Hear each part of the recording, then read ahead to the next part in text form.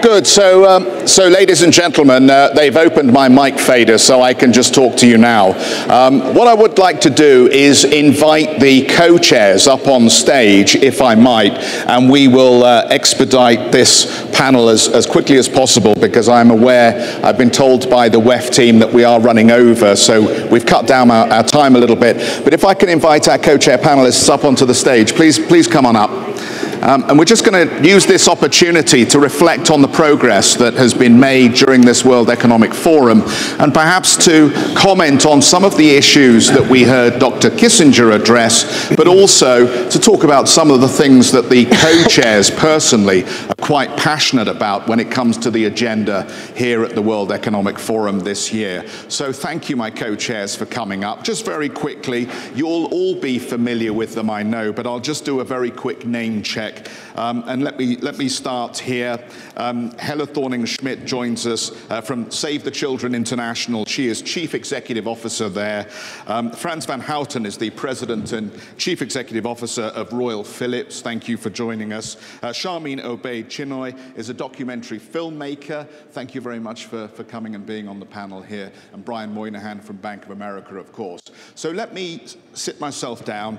My name is Geoff Cutmore. If you don't know me, I'm with CNBC, and we've had a terrific 4 days here, just, I think, reflecting the largely, I would say, uncertainty that business leaders and politicians feel about the future. And I thought what we heard from that fabulous conversation with Professor Schwab right at the beginning was Dr. Kissinger talking about the disintegration of the old order as we understand it. And I just want to bridge out from that, because I don't think there's a lot of value in running down the panel and talking geopolitics, but I think that sense of disintegration is something that a lot of people feel both in their business lives and more broadly when they think about what is happening in their own countries. And it's that kind of queasy uneasiness that is coming with the very rapid change we're seeing in technology, the very rapid shifts we're seeing in country-to-country relationships, and of course the dramatic changes we're seeing within companies and societies, not only because of technology, but because of migration issues, inequality of wealth, poverty, and so on and so forth. So what I'd like to do is just start here, if I might, and just reflect a little bit on that sense of unease and ask each of our panelists maybe to talk about how they're addressing it within their own circumstances and how they are making things better either for themselves or for the people that they touch. Maybe we can start with you, Helle. Well, thanks a lot. And first of all, thanks for having us here. I think it's been an amazing week. I've been coming to Davos for some years, and there has been a thoughtfulness in the air this year, and I think that reflect the responsive part of our headline. I also feel that we're all aware that there are some tectonic plates that are shifting, and we understand them like this, but we need to understand them more and act accordingly.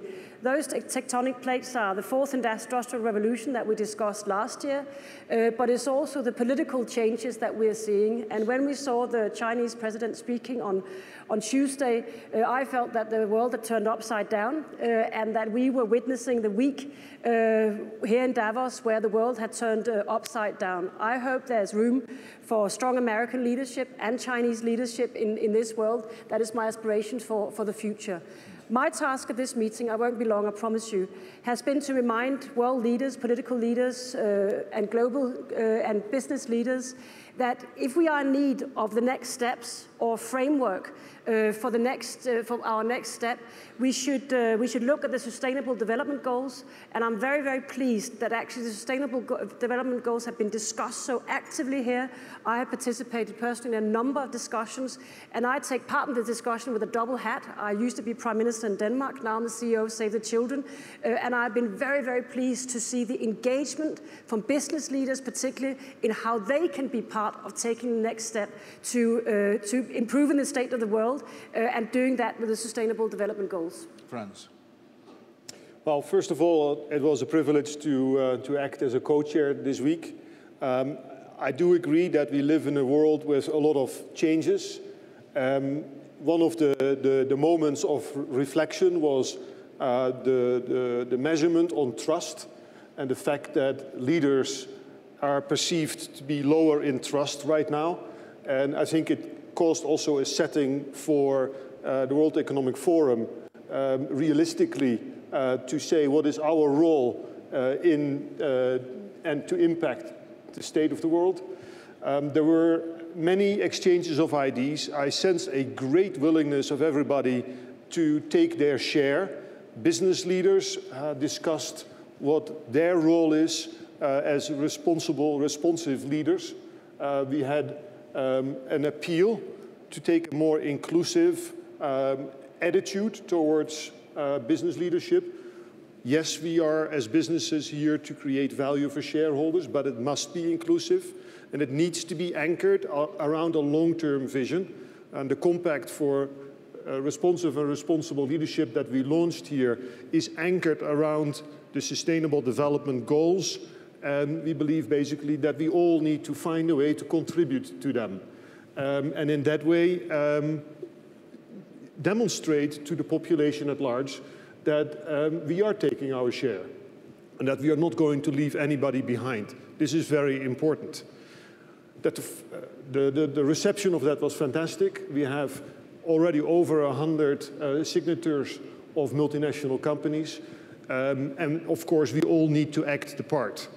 Specifically, I was very much involved in the health and healthcare agenda of this week. It's a big theme for developing countries. How do we ensure that people have access to health and healthcare and to avoid the huge impact on their lives if a bad episode of health occurs? And for the overall world, you know, how do we redesign in the fourth industrial revolution a world where healthcare can be delivered to everybody at affordable cost and with better outcomes? And there was a great preparedness from ministers to industry to providers to put their heads together and say how we do that. My company dedicates itself to transforming health technology, and there's clearly a lot to do. Okay. Let me conclude by saying that, you know, we had great discussions, but the world needs to judge us on our actions. Sharmeen. So my experience as the first co-chair that is an artist was to experience Davos and look at what happened here this week, to listen to the conversations that were taking place on the sidelines per se as well. I saw a lot of empathy. A lot of people were talking about what it feels like to lose a job, what we have to do to create more jobs, but most importantly, some of the experiences that are outside. For example, a day in the life of a refugee. I mean, I cannot recommend it more for leaders, business leaders, for people to go through that experience, to understand what it feels like to actually be a refugee. It really disarms you in so many ways. I also was part of discussions about gender. Only 20% of the participants are women. And I think that's something that needs to be pushed through. And that was a conversation that I heard through many panels about having more women here represented. Davos has done it's gone from 13% to 20%. It's a very big jump, and we're hoping more women are represented over here. So I think for me, art, culture was something that was part of many conversations, and I want to see it as being included in conversations, not being seen as something that is outside of the business world. Brian. So first, I'd also like to echo my thanks to Klaus and the staff of the great institution that the World Economic Forum represents to put on this wonderful venue and wonderful capabilities and wonderful thought-provoking work. So thank you, Klaus, and it's an honor to serve as a co-chair of the event along with my colleagues. And so, there's been a lot of discussion here, but I'd say if you think about the theme of responsive and responsible leadership, you're actually, interestingly, in a day where a new president's coming into my country, at a time when there's always an optimism of a peaceful change of power, you're also witnessing a question of what it responsive means, which is listen to everyone, listen to all constituencies, take into account all constituencies, try to figure out not the people who agree with you, but the people who don't agree with you, what they think and how to approach it. And I think this institution, this gathering, this dialogue around a whole series of topics, cybersecurity, reproductive science, refugees, it has a unique opportunity. And as I walk through the halls and participate in various activities, that uniqueness of it, being able to hear from the people who are on the other, who you need to be responsive to and are representing those people, I think is key. And then like Frans, I'd say that as a business leader, we aren't judged by being responsive, we're also judged by being responsible. And responsible means how we conduct ourselves and how we behave and how we run our companies and how we think about all the different constituencies that we have listened to by being responsive. I think the compact and the commitment to act, I think, was resounding among the business community, balancing long-term, short-term, dealing with impacts of the change in the way people work and how they're going to work and the impact of technology on just work content. These are major themes, and I think we learned a lot from each other, and it was a tremendous week.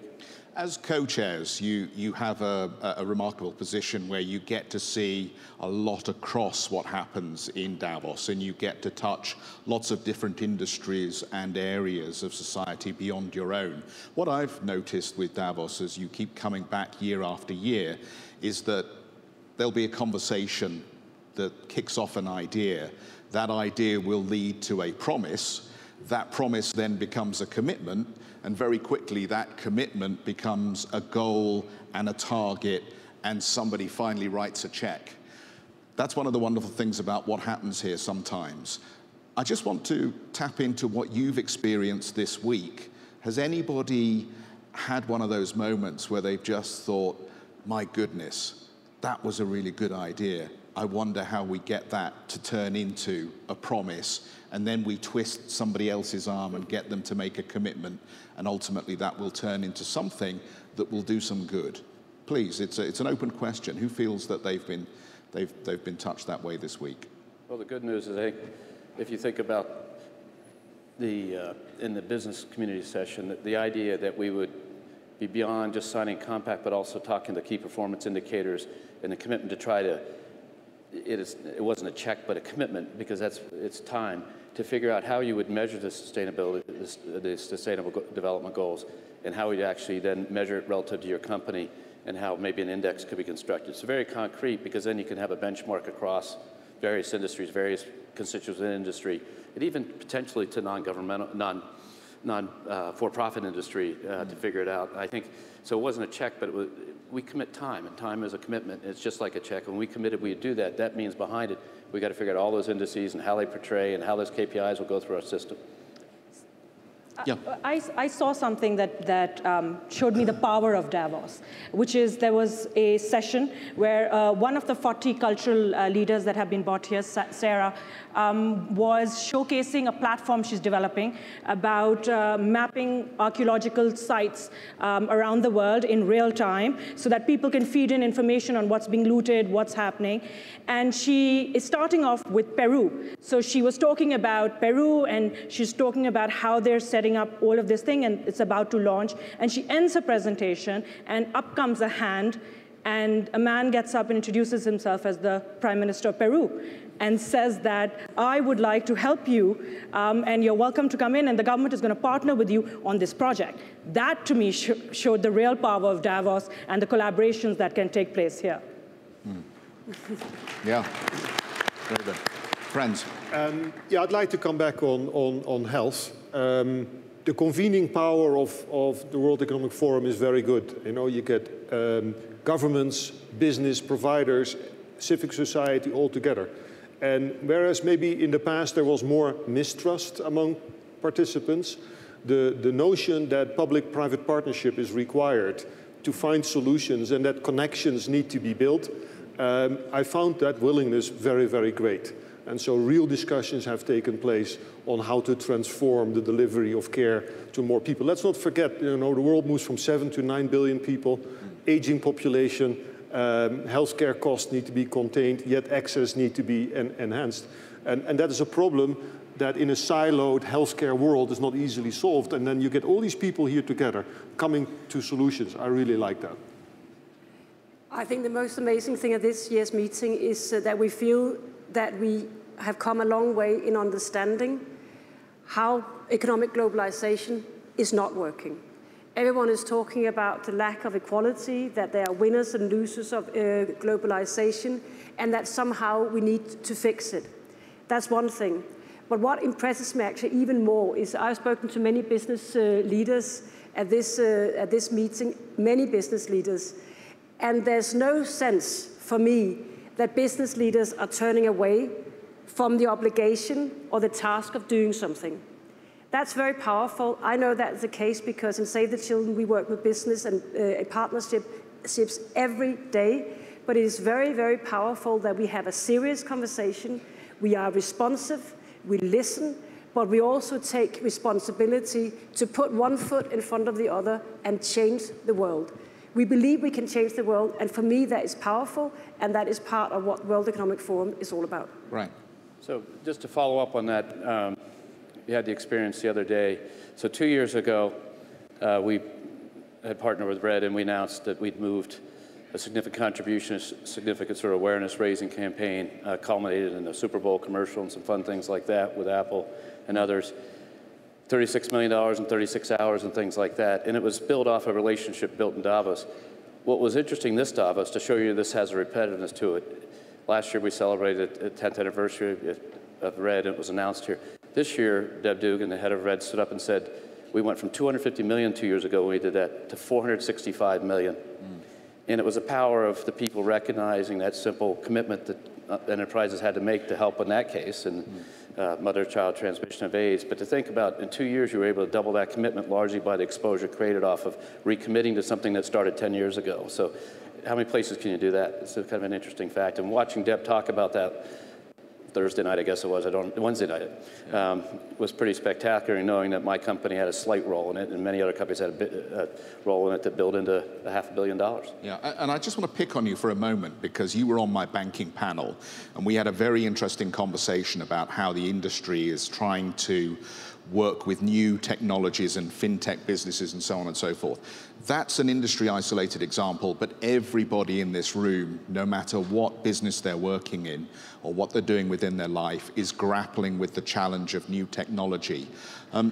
What advice would you give at this point as to how you deal with that issue? Because a lot of people, I think, would like to just pretend it's not happening and reject it, and hope that they manage to make it into their 50s or 60s without it really disrupting their life too much. But clearly you cannot do that when it is coming at you like a freight train. So just help us understand what advice you give to people in your business and what you're doing strategically to embrace the technology where it can help you. Well, the first piece of advice I give people is the way not to be in our business very long is to ignore that it exists, ignore the demands. You won't be around. And so it's an unbelievably powerful thing that's happened with the power that's in mobile devices in people's pockets on 24/7, and as I said, the social mores of being able to look at them in sessions like this that you've never been able to do with other types of devices. So that's just a powerful thing, and I think if you don't get on with it and don't get into it, your company will fail. But we have to deal, to the earlier point, with the outcome of that, which is we have a lot less people working in our industry than we used to because of electronification of activity. And we have to help provide, through what we do in communities and other places, the balance to that. And so we have to create the development to replace the employee count that our industry is going to have come down. So you got to get on with it or you won't be successful. And the thing that's coming next, AI or other types of things, are going to bury even more. But at the same time, that responsible part that Frans mentioned earlier, the compact and the awareness Klaus built about the fourth industrial revolution, it is happening, and we have to help through our other work to build out the capabilities in communities to deal with and reemploy, and that's being responsive because that's what they're telling us. Yeah, I mean, you've seen the public policy side of this, Helle, so give us your thoughts. No, I think we have to, first of all, understand that technology and digital changes are happening, and I think we do by now. But as legacy institutions, Save the Children is almost 100 years old. We were started in 1919, and many of the organizations we talk here are legacy institutions. We have to ask ourselves, how can we use this new technology to help the people we are serving? And excuse me, I lost my voice as well.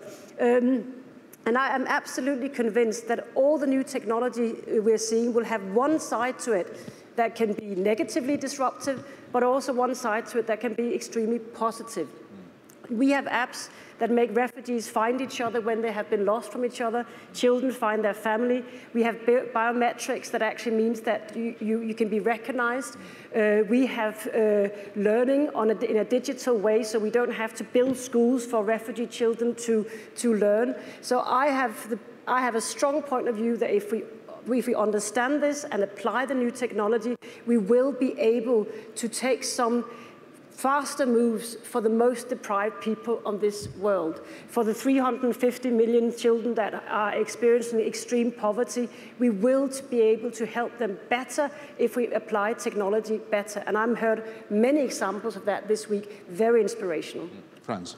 Yeah, I was in several sessions around digital and also with some government leaders. And the discussion came about if we all need to work longer, let's say up till late 60s, maybe even 70. And with the digitization, the fourth industrial revolution happening, you cannot assume that the skills that you learn at school will be sufficient to get you to retirement. Right? And many jobs today didn't exist 10 years ago. And the discussion that lifelong learning needs to be far stronger embedded in the fabric of society was an insight that I saw many people walk away with, but I'm not sure that we have fully actioned it.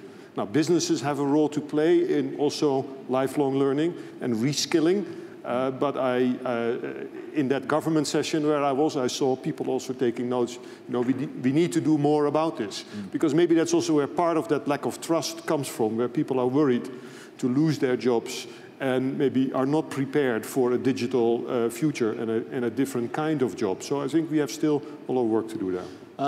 I want to wrap up, Sharmeen, by coming to you, if I might, here, because is this your first? No. It's not your first, okay. But I think I would be interested in your perspective in answering this question. When people look at Davos from the outside, you get this kind of lazy shorthand. It's all about Davos man and woman. It's a particular kind of person that attends. And they just sit around and drink champagne and come up with easy answers to very complicated solutions. But actually, quite often, the solutions are achieved at a very local level, in fact, mostly at a local level, even though there may be some top-down agenda.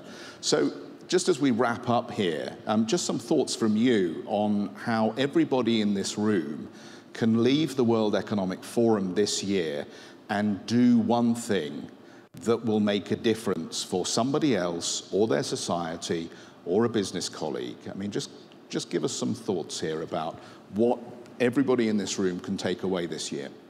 Look, I think firstly, one of the greatest things about Davos is that everyone is approachable. I think this idea that people have that there are all of these wealthy people who get together and have these conversations about the world. The fact is that now Davos is quite inclusive. There are a lot of people that are coming to Davos that aren't heads of companies or heads of countries, but there are cultural leaders, there are people coming from science and technology, and that is making, I think, Davos much more interesting. But if I was to say one thing that the world needs and what everybody in this room can do is have empathy. Because one thing that we have really started doing is building walls. I think if we were to walk in other people's shoes, and if each one of us here would think about that for a second as we go about our lives, I think that would make the world a better place. And I think there are a lot of people here that have showed empathy this week, and that would be my takeaway, and that's what I would encourage other people here to do. And that's fantastic that you mentioned walls as we count down to the inauguration of Donald Trump. Thank you so much, our panel, for what a fascinating conversation. Thank you.